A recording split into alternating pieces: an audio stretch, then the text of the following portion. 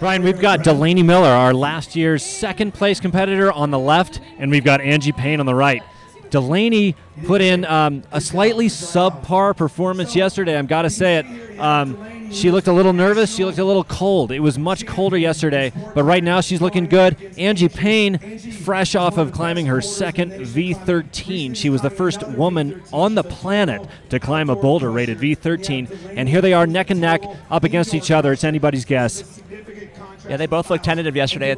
It's weird that Delaney looked really tentative, yet she's still qualified in third place. She just has a real tenacious approach to her climbing, and she doesn't let go, and that serves her well. Angie looked really tentative, especially in the steeper section. We'll see how she does today. Yeah, I think the fear factor gets to Angie perhaps a little more than it gets to Delaney, and it's no small factor. Most athletes struggle with this a little bit, and there goes Angie on the first hard move, and she makes it. Delaney, the only worry I have about her is that she's a little slow.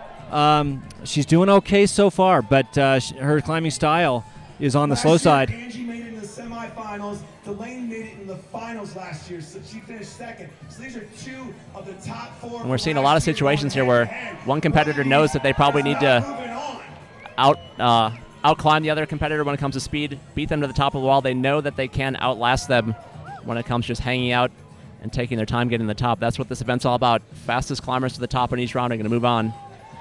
Angie on the right is 10 years older than Delaney on the left. Angie's 29. Delaney is 19, and Angie sure has a lot of competition under her belt, but Delaney sure has a lot of podium finishes in her belt recently. Yeah, Chris, she's two-time reigning SCS national champion. That's for lead climbing, rope climbing, which is pretty similar to this, except for the whole giant pool Angie's about to feel. Oh. Yeah, Angie just took the spill. She was too tentative. She looked too scared. And Delaney just did the move that Angie was a little too afraid to commit to. Looks like Angie's out, and Delaney will continue on. It looks like she's going to call it good. Nope. Let's see what she does here. Yeah, looks like Delaney's down climbing to jump off, I bet. She doesn't need to finish the route, apparently.